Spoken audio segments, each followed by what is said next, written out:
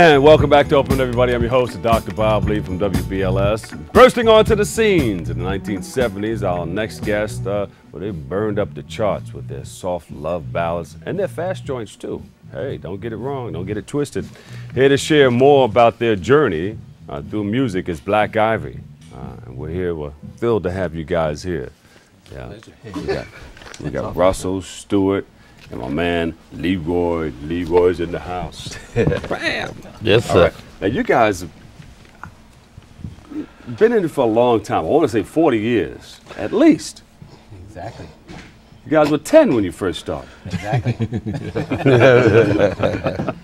Yeah, it's been 40 years. We've been fortunate to have continued to do music for this long. So Yeah. as long as we can, as long as we got breath in our bodies, we want to continue to do it. Yeah, well, we've seen you guys in concert, doing your thing, people throwing things up on stage, items and stuff. Yeah. All right, clothing. Been years since that. Yeah, that's it. Only thing they throw now Nowadays is you duck. tomatoes and stuff. Don't get that away. Oh, they threw good things up on stage. Oh, Got a okay. bunch of bangle The bracelets. gestures of Yeah, we used to get bracelets all the time. They didn't throw garments at us. They used to throw jewelry at us. Yeah.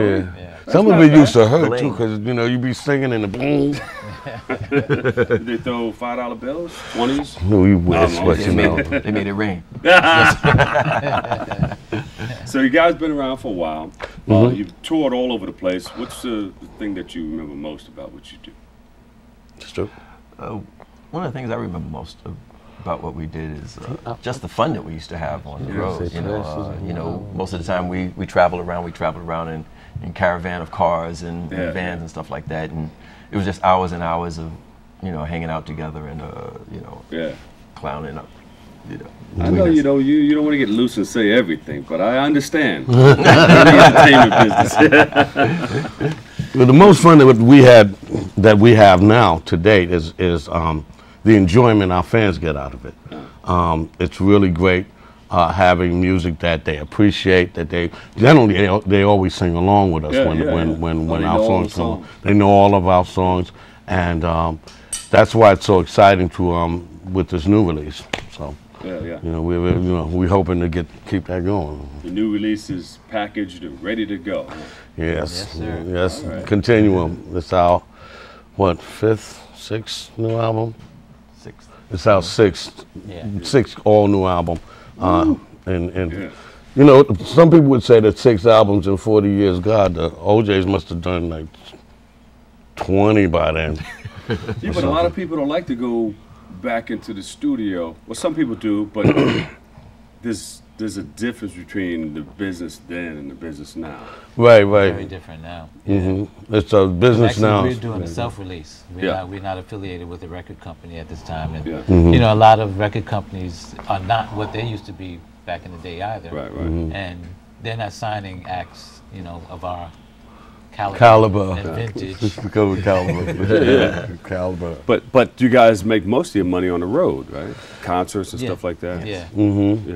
Well, I think a lot of people- that's always been the case in the record industry. Not just for us, but most of the money has usually been available for tours and concerts and things like that. Especially back in the day when you were dealing with the record labels and you got such a small percentage on. You didn't. Sometimes they wanted all the publishing. And even your royalty percentages were low. And these days, the shelf life, what they call the shelf life of a record or an album, whereas back in the days, you might have had a single that lasts a year or something like that, and an album might last a couple of years. These days, it's very, very short. There's a short amount of time to where you can optimize on sales and so forth and so on. After a minute, everybody's got it, so forth and so on. So it's a very different landscape.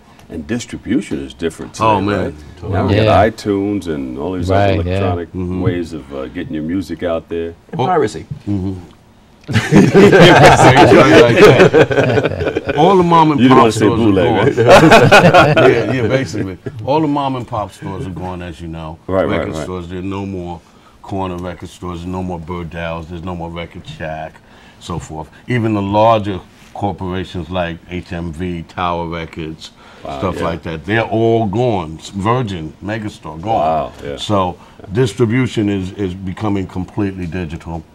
in terms of availability to the public through mass media, through cable, through iPhones, everything like that. So you have to kind of switch with the wave. Yeah. Now you guys have been all over the world. Russell, talk about some of the places you've been.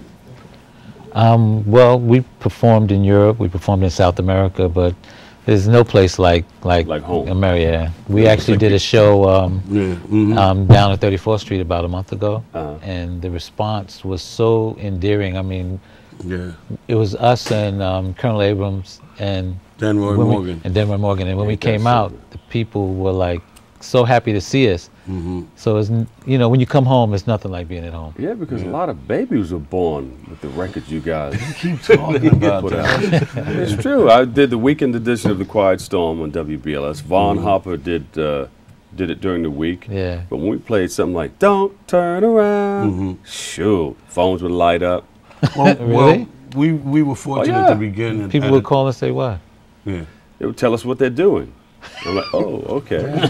And ask what you're doing after you get off. But go ahead. We were fortunate enough to begin when during the period of the romantic song, and when you could have romance in your lyrics and really do something nice, meaningful.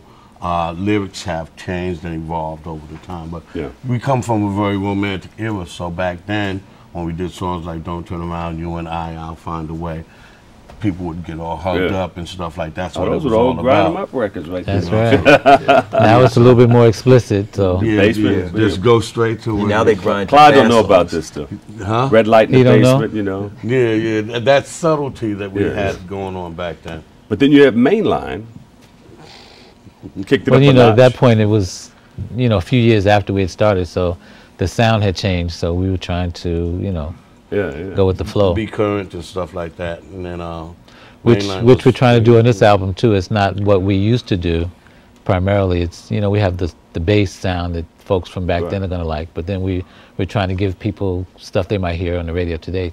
All right, so give us a tease. What should we expect with this new CD, this new record? You go. When you say expect, you mean specific songs or just in terms of styles? Yeah. Well, I think that this new CD reflects our own individual artistic musical aesthetic, because the way we approached this album was each of us has our own production company, and each of the production companies submitted the tracks, cool. you know, completed tracks for the album. All right, and finally, after 41 years, each of us got a chance to tell our stories in our own ways, you know, to express ourselves musically, the way we always wanted to do. We did a little bit of it in the past with our third and our fourth album, but we were still held back a little bit. You know, we still were collaborating with other producers and other writers, but this project is totally us. And another thing about this project is, as he said, it's a reflection of where we are as opposed to where we were. The music of the romantic era that we began with, that all has its place, and it's well placed where it was. Right. Music is going through 40 years of evolution. Fast tempos, disco is coming, dance music is coming, house, so forth and so on. And to be relevant with the current marketplace, the hip hop and stuff like that, you have to reflect that. So this album is a reflection of all of the things that we experience that we love. Who's the baby of the bunch? Me. You guys have children? Can't you tell?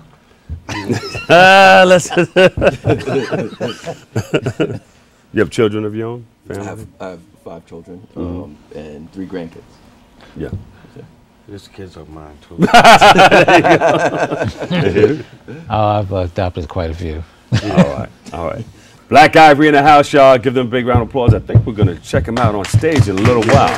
We're going to hear some old, some new. Thanks, guys. Up next, Black Ivory, well, they'll show us what they're working with. All right. Very special performance up next. You definitely don't want to miss it. So stick around right here. Channel 67's open.